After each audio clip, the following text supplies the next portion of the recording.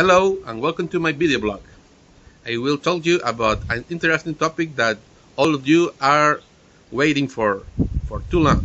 I will tell you about conspiracy theories. Welcome to Stranger Things.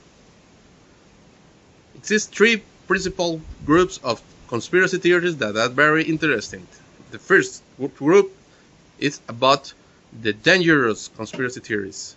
These conspiracy theories are very popular today, and they are very dangerous because they try to spread in the population some ideas that are dangerous if you don't take care about what do you believe.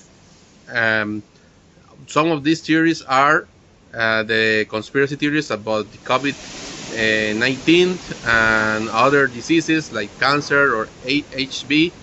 And in fact, this conspiracy theories says that all these diseases didn't exist, and they are created by scientists in laboratories. They are not natural, and they were created for control or destroy the population of the world and maintain the mankind in control, or destroy the mankind for dark purposes, or to make the people go sick, and the pharmaceutical companies create the cure or the vaccine for sell more medications to the general public. This is dangerous because they create some movements, especially with the diffusion of the social media and the internet, that makes that some previously eradicated disease like sarampion or varicella or other smallpox and other diseases that were controlled in the past are returning, and in this moment we don't have a good way to prevent, because people believes that the vaccines or the medications that the scientists are created for prevent this disease are really for provoke the disease. So I call it them dangerous conspiracy theories.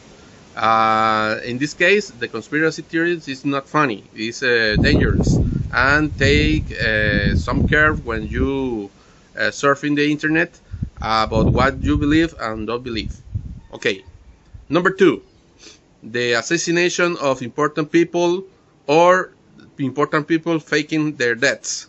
This is a conspiracy theory very popular because always that a person that died, that the people believes that is faking his death or was murdered by the authorities because this person is making some important thing in the world. For example, the Princess Diana of Wales. She was assassinated by the royal family of the United Kingdom because she was a problem for them. Or in the case of John F. Kennedy, that was assassinated by the CIA, or was assassinated by the same government of the United States, or was assassinated by the mafia.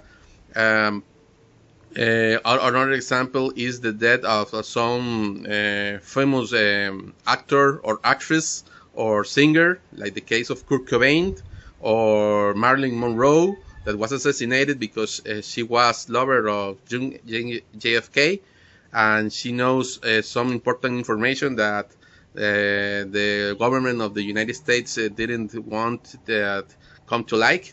So they orchestrate all a conspiracy about against this person and kill him. And it's the same case with some people that the people believes is still alive, like that's the case that Pedro Infante in Mexico, or Elvis Presley in the United States, or Paul McCartney, that he died in some moment and was replaced by an actor.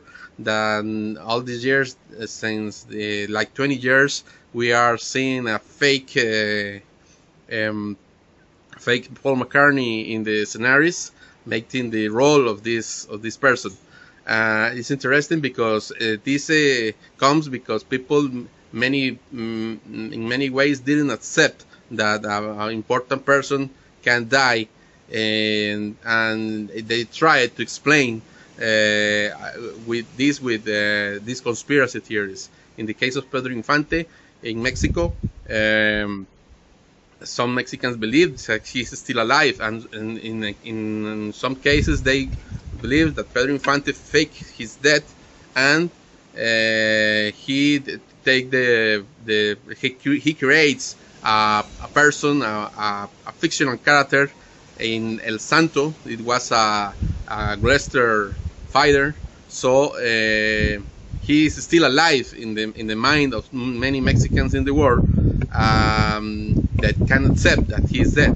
And in the case of Elvis Presley, he is still alive, and he had like 80 years, and he lives in some little town in Arkansas or Tennessee. This is very frequently that another case about a person who fakes his death was Adolf Hitler. Many people believe that he faked his death and he flies to Argentina and he is still alive, and he controls many political movements in the world related with the Nazis. So all these theories are interesting, but maybe they aren't real. And number 3, my favorite conspiracy theories is about aliens. Okay, the aliens are in the Earth. It is in the Earth since the beginning of the mankind. They helped the Mayans or the Egyptians to build their monumental buildings. They intervene in historical events along the in the story of the humankind, and the controls in the shadows the authorities of the world, and the governments of important countries like the United States or Europe or Russia are have deals with these creatures to maintain in the shadows, maintain occult the reality that the aliens are between us, and they control all the decisions of the humankind. Maybe this is not real in all the ways that they pretend. I think the reason that they think that the aliens can help to build the pyramids is a idea that the actual people didn't understand how the old Egyptians built these monumental buildings without the technology that we have today. But we don't understand that now. But in that age, maybe they can understand how build pyramids. But an easy way to explain these things, this kind of things, is attribute these constructions to galactic race of non-human beings. Okay, this is interesting. In 1947, with the case of Roswell, many conspiracy theories says that they occult this event, and that was the start of the relationship between the authorities of the United States government and the aliens. So in exchange for the aliens can't take human beings and study them in their UFOs, the government of the United States obtained some alien technologies to keep controlling the war for many years.